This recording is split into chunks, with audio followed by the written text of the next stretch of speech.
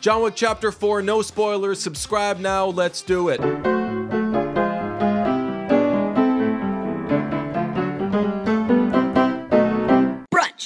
John Wick is still alive and a very popular target among his colleagues in the fourth installment of the popular neo-noir action series. It's the first John Wick movie in 4 years, the longest gap between John Wick films, and takes place between Japan, New York, and primarily Paris. Bill Skarsgard plays a French high-ranking member of the table and serves as the primary foe to Keanu Reeves' titular character. As of this recording, it has a 90% on Rotten Tomatoes with a runtime of 2 hours and 49 minutes, making it the longest John Wick movie.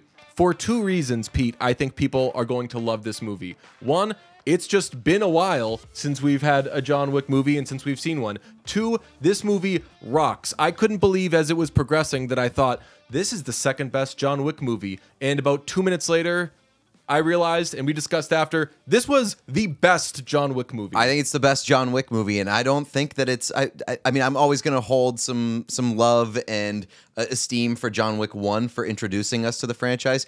I think this clears 1 and the rest of them by a pretty healthy margin. I just think that there are so many great things that this movie does. Number one, it plays the hits. All of the things that you love about the John Wick franchise are in here. One of its biggest strengths is that it has other characters that you care about beyond John Wick. This is the strongest movie in terms of having strong secondary characters, and this is probably the...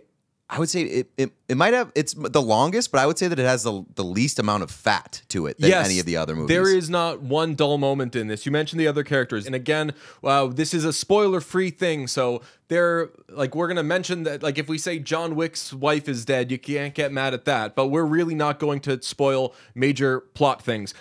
Three main adversaries in this movie: Kane, a blind assassin played by Donnie Yen, Mr. Nobody played by Shamir Anderson, and Vincent de Gramont played by Bill Skarsgard. All these characters rock, especially Kane and Mr. Nobody. Yeah, but all three of those rock, but there are even like secondary villains that have a lot of personality and are great. So like the villains and the secondary villains / like henchmen are awesome. It has essentially the same plot as John Wick 3, which I think after John Wick 2 happens, I think every movie after that probably will have a somewhat similar plot, which is he's excommunicated, he's on the run, people are trying to get him, whereas the first two are more he's either forced to do a job or he's forced to do something he didn't want to have to do, sort of thing, which just happens in the first one, may contain spoilers of John Wick 1. This has essentially the same plot as John Wick 3, but the story is so much better. And you mentioned the characters, that's a big part of it, but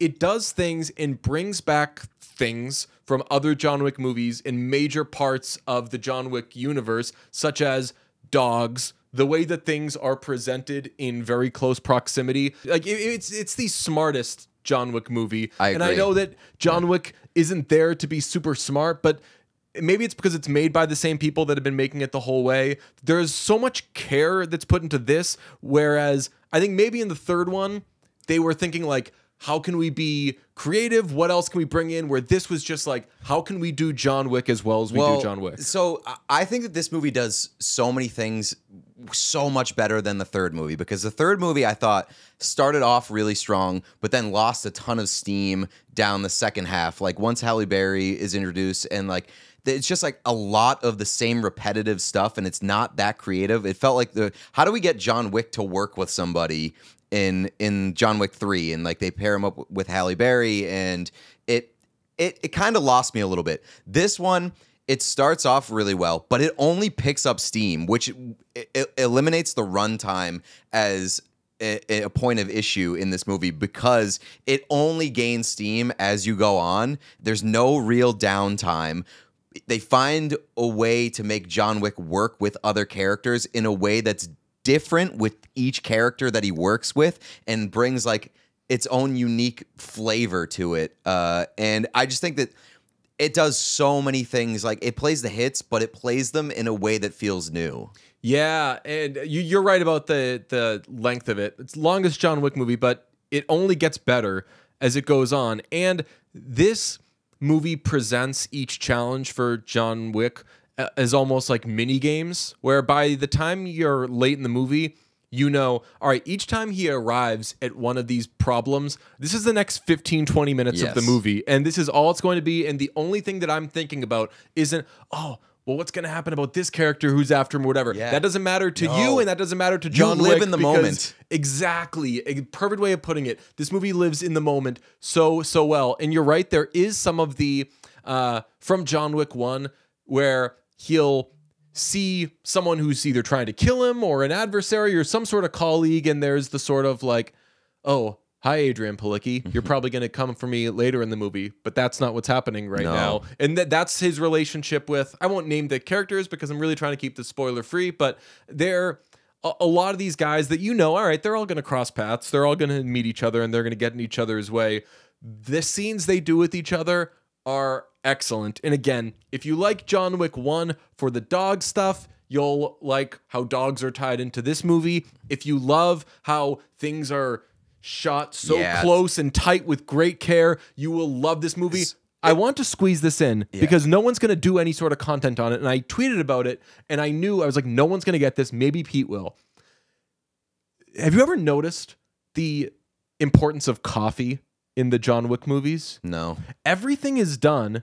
Not everything, but so much stuff happens around the pouring of coffee and the serving of coffee, and each character has their coffee and they take it a certain way. And like, there's now that I'm thinking about it. Yes, you could think to the beginning of John Wick 2 when the guy pays him the visit and he comes in and he's gonna make him do the task he doesn't want to do. He comes in, he's a cafe. Sure, and he goes to the coffee machine and everything. This has a couple of big coffee scenes.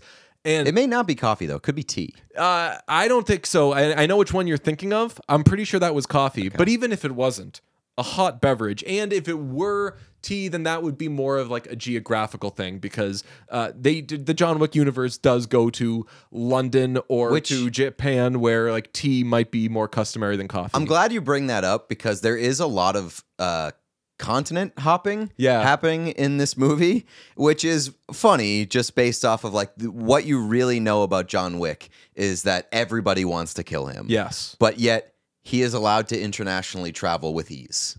Yeah, that's I think no spoilers. I think Lawrence Fishburne maybe helps him with that, right? Could be fair, yes. He's like, jump down here. But you mentioned the way that things are shot.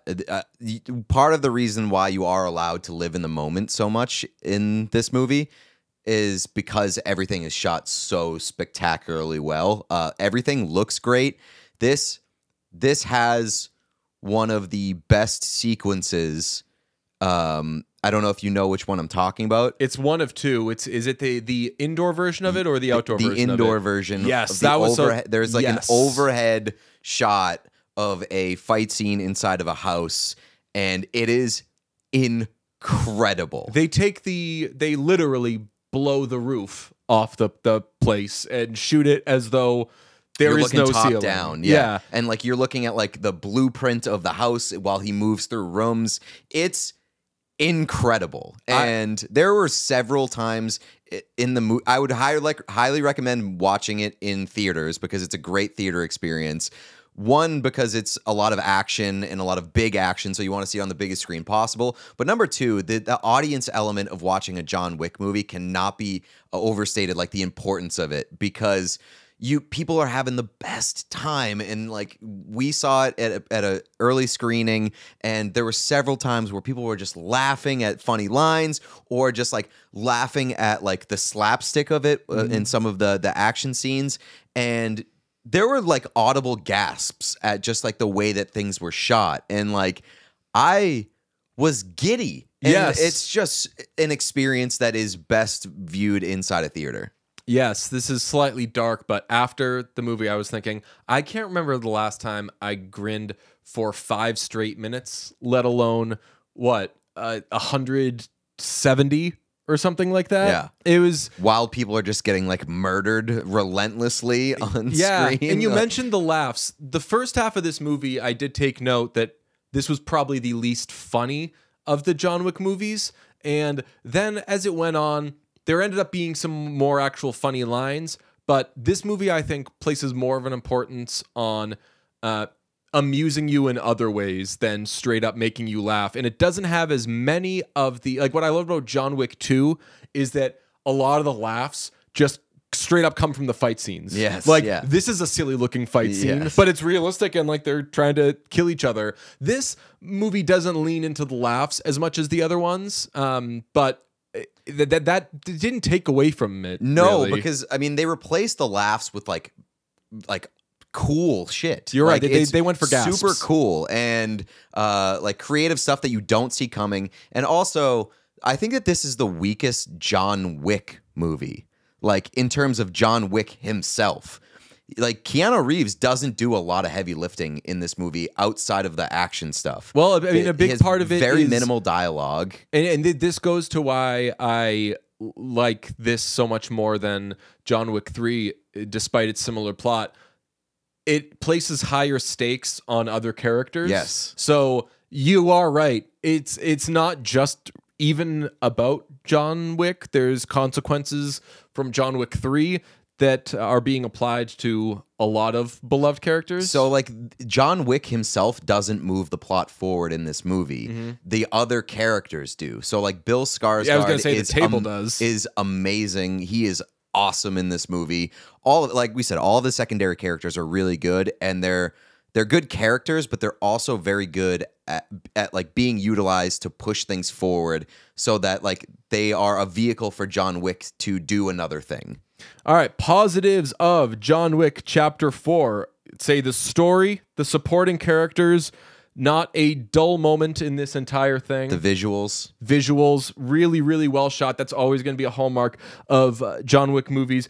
Negatives, I would say the fight sequences have probably plateaued, but that doesn't...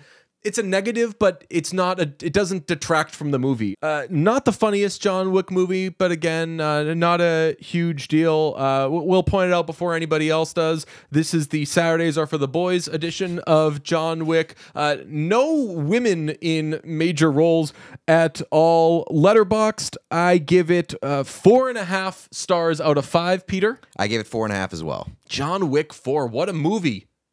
Thanks for watching. If you enjoyed the video, please like and subscribe. And check out the description below where we've got links for the podcast and the Patreon. Bye-bye.